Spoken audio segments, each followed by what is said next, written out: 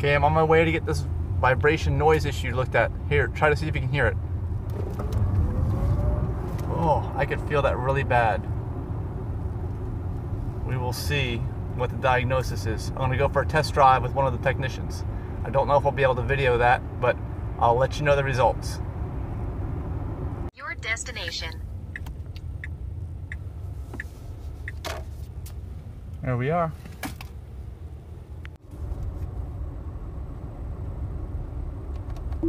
Hey, I just left Tesla, and yes, there's a problem.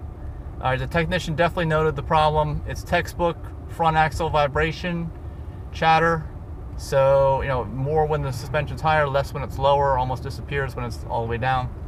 So anyway, they're going to replace the axle shafts, I believe, and maybe some related parts, but they can't do it right now. So I'm actually going to drive all the way down to Naples, which is where I'm going, Naples, Florida, in the next couple days, and drive back, and I'll have the work done on the way back.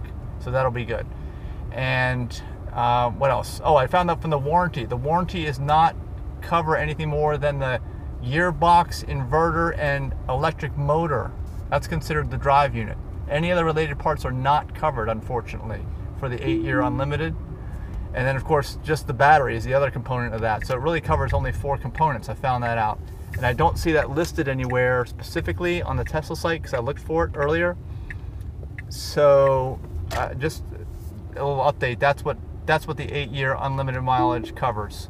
Those 4 components, which are expensive components, that's for sure. Anyway, I'll give an update.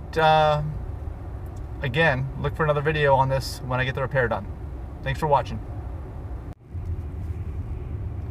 Oh, one thing I want to mention is about my tire wear. I talked to the person there, and the technician looked at my tires, and he could tell I was not driving aggressively because I've got almost 40,000 miles in this vehicle, and he said he's never seen tires that look that good unless it was on a brand new vehicle. So I guess I got a lot more life in. Maybe I can get like 100,000 miles out of these tires. Who knows? I mean, he's telling me like people usually get like 20,000 miles maybe on their tires on a Tesla. So what have you experienced? What do you know about? Let me know in the comments.